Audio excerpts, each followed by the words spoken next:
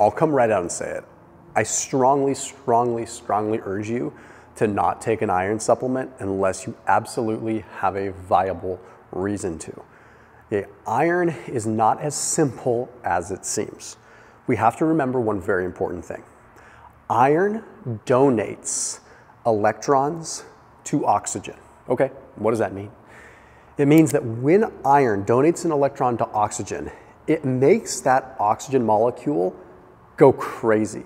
And if you think of your body like a pinball machine and the ball is oxygen, once it gets acted upon by an additional electron and turns into sort of a rogue oxygen, let's just call it that, I don't know, and it bounces around the pinball machine and it lights it up like crazy, all those lights and dings and bells and whistles, that is reactive oxygen species or oxidative stress ping-ponging around in your body.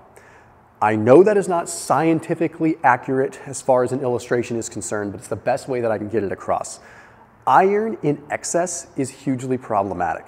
There is a very key solution, and I'm going to give you a few different ways that you can get it in and when you can get it in just a moment. After today's video, I put a link down below for a free sample variety pack of LMNT electrolytes.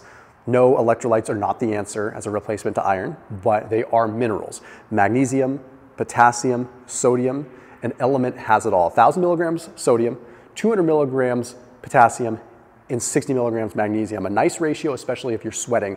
But what makes it amazing is the flavors. Completely fasting friendly, it won't break a fast. You can have it on an empty stomach, practically no calories. Some flavors have no calories, but you've got citrus salt, you've got mango chili, you've got chocolate salt, you've got grapefruit salt, you've got all kinds of delicious flavors, and it keeps you satiated. Salt affects the brain in an interesting way that might make you curb your cravings a little bit more. So anyhow, that link down below gets you a free sample variety pack with any purchase. So once you make a purchase, you get a free variety pack. That link is down below, drinklmnt.com/Thomas. I'm going to share with you what it is I'm talking about, but it is important that you watch the entirety of this video to see how to implement it. I'm talking about lactoferrin, and I don't want you to go out and buy a lactoferrin supplement. They do exist, but that's not what I'm after. I'm going to tell you the better ways to get it. Lactoferrin counterbalances iron. So lactoferrin, based upon the literature, is stronger at binding to iron than transferritin. Transferritin is the natural existing ability to bind iron in our body. But lactoferrin is somewhat of an indigestible protein that we get from milk, we get from whey protein concentrate, we can get from colostrum, we get from some other dairy products, but also now we're seeing in the literature, as seen in the study published in Molecules, our organs will actually produce it in sort of a response to threats. Because pathogens in our body will actually feed on iron. Okay, so they actually feed on iron, and oxygen can feed from iron, and this can lead to all kinds of issues. So I want to relay one really important study here that's probably the most important takeaway. It was a study that was published in Nutrients, and they had subjects consume either an iron supplement or lactoferrin. Lactoferrin has nothing to do with iron other than the fact that it's a whey protein. Well, it has ferrin in the name, right?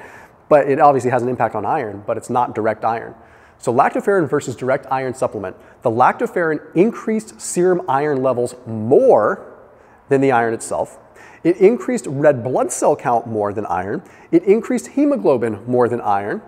And it ended up decreasing inflammation and actually reducing the absorption of what's called fractional iron, which is sort of the random components of iron that we definitely don't want to just have a willy-nilly absorption of.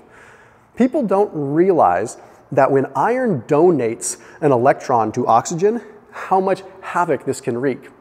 If you've ever noticed when you've gotten sick, if you've ever had blood work done, your iron levels tend to drop. That's because pathogens will feed off of iron. They will take electrons from the iron, and this can be problematic. It also has to do with the oxygen and some of the redox and all this, which is exceptionally complicated and beyond my pay grade as well.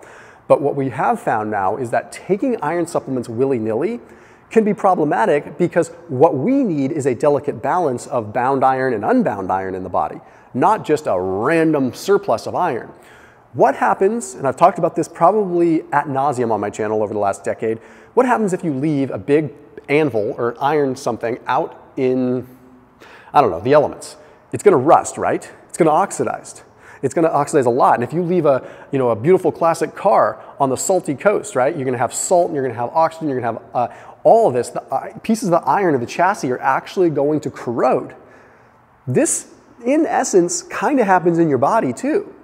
And it seems as though lactoferrin is a much better way to get this sort of iron balancing in.